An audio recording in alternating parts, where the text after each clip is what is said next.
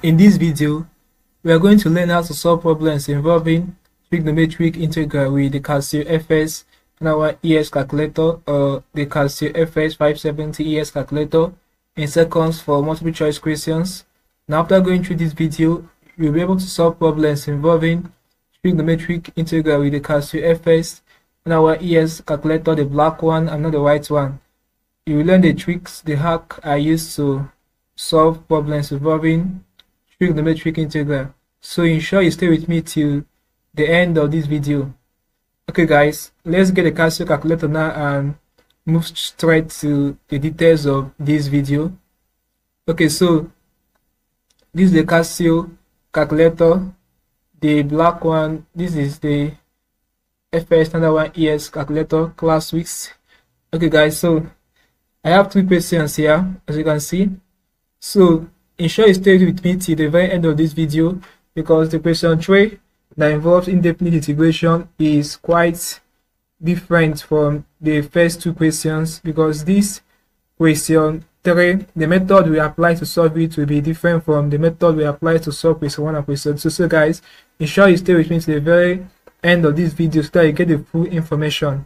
Okay, having known that, now the first thing you have to do with the calculator is to clear it.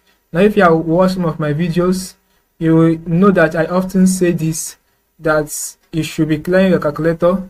Now, the essence of doing this is to put your calculator in default mode so that it will remove or wipe out whatever previous value or mode you might have placed your calculator on. So clear your calculator.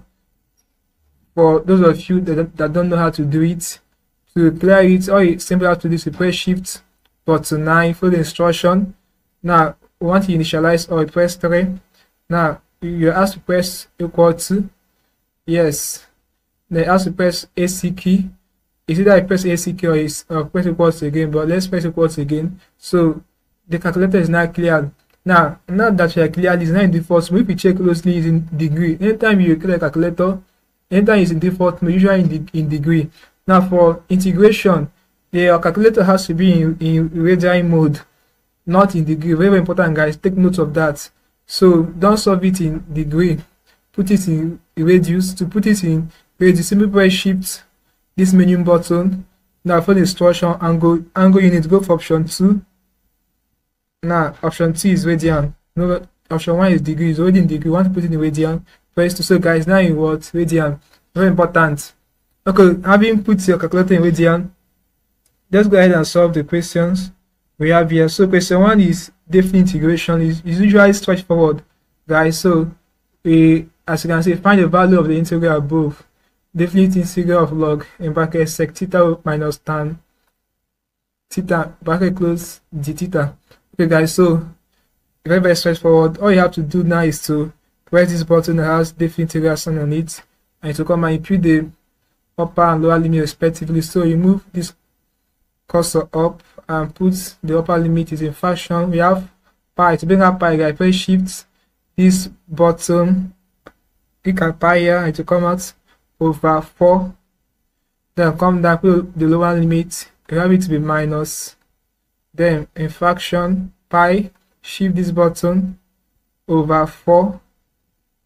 Then adjust the cursor to this middle box and put what you have log. Okay guys, don't use this log. Look at the log you use here. To bring out the log, press Shift, this button, and to come out log. Now in bracket you have sec theta. Now guys, there's no sec in this calculator. Now if you observe or check very well below here, you see I have written notes. Cos theta is the same thing as 1 over tan theta. Sec theta is the same thing as 1 over cos theta. And cos sec theta is the same thing as 1 over sin theta. So guys, what we are going to do simply is to replace sec theta with 1 over cos theta, since there is no sec here. Very, very simple, guys, because in trigonometry, another term or language for sec theta is 1 over cos theta. Something is applicable to cot and cosec respectively. Okay guys, so instead of putting sec, we put 1 over cos. That is in fraction. So we have 1 over cos. These are cos. So we replace the theta with x. Very, very simple, guys. Because here I say we are theta is something as x. So we put the bracket we are good to go. So what do we have there? We have minus tan theta, that's tan x. Very simple, guys. Close the brackets. Okay, so check the bracket are balanced. Very important, guys. Ensure that bracket are always balanced. You can see at the right hand side how many brackets we have. 1 and 1, 2. So at the left we have 2, 1 and 2. We have at the right we have only 1. So add 1 more at the right to balance it. So guys, it's not balanced. Let's press equal to and see the answer. We have 0. So guys, see the answer was 0. Very simple. And let me show you the essence of balance the bracket. Now let me show you guys. Just watch. If I remove one bracket here now, I have syntax error. See, the brackets are not balanced. Let's press equal to see syntax error. So there is need of balancing what the bracket, guys. Don't forget that. Let's put it back and so that we get our answer 0. So guys, it's as simple as that. So that's for question 1. Now let's solve a similar question. That's question 2. Our option is option B, 0. And let's solve question 2. So it says evaluate the definite integral function of these values. So you press this symbol again. So you put the upper limit. Upper limit is in fraction. That's pi over. That shifts this pi commas pi over 4. Okay, guys, over the lower limit is 0. So move the cursor to this middle box. It's in fraction. We have sine 2 theta. Okay, guys, sorry. Okay, we have sine, yes, 2 theta alpha x. Then over we have cos raised to the power of 4 theta. Guys, now pay attention in what I'm going to do here, and it's very important because if you're not careful, this might confuse you or make you solve something else. So guys, what this means is you should duplicate this cos theta up to 4 times. That you should do cos theta times cos theta times cos theta times cos theta up to 4 times. Now if you don't want to waste time, do it like that. The simplest way to do it, to represent it on this calculator, is to press cos, then we have theta, then replace with x, alpha x, close the brackets, then put the power, use the power function and put 4. So this is the easiest way to do it. This is the same thing with what we have here. Then we have plus, we have sine, the same thing for the sine, alpha x, close the brackets, then raise the power 4. So guys, that's it. No brackets to that question. Okay, we are good to go, guys. Let's press equal to and see what we're going to have as an answer now. 0.78. So option A says 0. Okay, guys, so let's check simplify option B and option C and see they want to give us 0.78. Let's give us option B. I with pi, shift this pi commas over 8. Press equal to, now to convert this to decimal, press SD.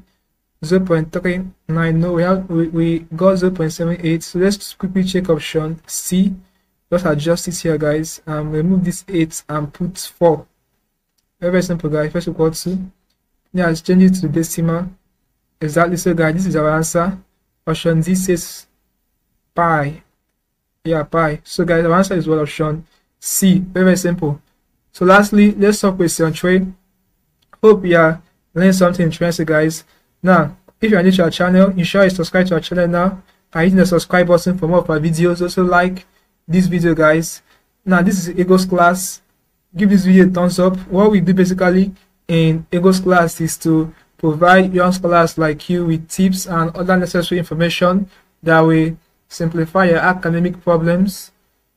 So if such things interest you, if you love to be getting tips and other necessary information directly from us that will be helping to simplify your academic problems, ensure you hit the subscribe button now to subscribe to the channel. Also, don't forget to give this video a thumbs up. So guys, that's it. This is basically what we did in Eaglesclass. Okay, having known that, let's go ahead and solve question 3. So question 3 is indefinite. Now for indefinite integration, the approach is different from solving definite integration like question 1 and 2 we just solved. So for this question, how we do it, since it's indefinite, you need to store a number. Now you can choose any number you want, but I usually recommend 2 for people I teach. So the essence of using 2, because I have worked with it for a long time and I have not found any error with it. There were some cases I used other numbers and it didn't give me the precise answer. But since I've been working with it, I've always gotten the right answer value. So that's why I recommend 2 for people I teach, guys. So to store 2 on this calculator, press 2 first, then press shift. No, don't press shift, guys, sorry. Pressing shift for the white one. For this one, don't press shift. Once you press the number first, go ahead and press this store. And the alphabet you want to store it as X. Press this button and indicate here that 2 has been stored as well X. Very important, guys. Don't go and press shift. Now let me show you. If you just press 2 and go and press shift and this, you will see this something else. It's very confusing, guys. So don't press shift, just press the number once, then this and this, and indicate here that 2 has been stored in the calculator. So guys, having stored this number now, the idea behind this is to simplify the question or evaluate the question and then differentiate the option for indefinite integration, guys. So having known that, let's go ahead and simplify the question. How to simplify whatever you have, we use it to differentiate the options to see the one that we align with the value we get from simplification. Okay, guys, so let's simplify. So we have exponential, press shift, lane, exponential come out, raised to power x alpha x. Okay, guys, so we have sec x. There is no sec, we put 1 over cos. Okay guys, let me do something now. Sorry, let's put the fraction first before the exponential so that we know and get confused. So we understood what I just did. Okay, guys, so now we have 1 over cos x sec x, the same thing 1 over cos x alpha x, close the brackets. Okay, guys, that's what we have there. So go here, put in brackets. Remember, this is the question we are simplifying. Simplify this question. Then we have 1 plus tan x, that is tan here. So this is the tan x alpha x, close the brackets. So the dx is not part of the equation, guys, so no need in putting it here. So this is the only what we have to simplify. Exponential raised to power x sec s in bracket 1 plus tan x. So that's it, guys. Let's press support and see what it's going to give us. 21.04. So now that we have 21.04, we're going to differentiate the options to see the one that gives us 21.04. So anyone that gives us 21.04 will definitely be our answer, guys. So let's go ahead and differentiate option A. To bring out the over the press shift this definite integral sign button and it will come out. So let's differentiate option A. So let's begin with the fraction 1 over cos. Do not have that issue again. So we have open the exponential and shift lane and to come out alpha x. Okay, so guys, we have 1 over cos, since whatever is sec s alpha x, put it back here, guys. Okay, so go ahead and put the 2 is stored. Then we store the different number. When you get here, you put that different number, but since it's 2 is stored, what we put here the 2 is stored, guys. Very simple. Put the 2 stored here. One more thing you have to take note of: ensure the brackets are balanced. I think I've said it before when I was solving this question 1. So guys, very important, ensure that the brackets are always balanced. So having known that, let's press record and see if we have 21.04. Confirm. So guys, our answer is option A. It's as simple as that. But let's check option B and see if we have something similar. So what's the difference? Just let's go back and put plus for option B. No plus. Just put tan tan x alpha x in the brackets. So check the bracket balance. We have 3, 1, 2, 3. Check the right and the left. We have 3, 1, 2, 3. So the bracket balance is equal to. So we have no. Then what's option C? Option C is okay, exponential. So the only thing you have to do is to remove this one over cos. Now we have there. Balance the brackets, guys. Very, very important. Balance the brackets. Is that correct? Yeah. So 2 here, 2 here. So it's correct, guys. This is equal to. Don't put the plus C, guys. Don't put the plus C. The plus C is just a constant. So our answer is what? Option A. Is the we don't give us 1.04. So guys, this is it. Don't forget, because as some questions you will see you see cot in it, and there are some you see cosec. So when you see cot, you place it one over tan, and when you see cosec, you place it one over sine.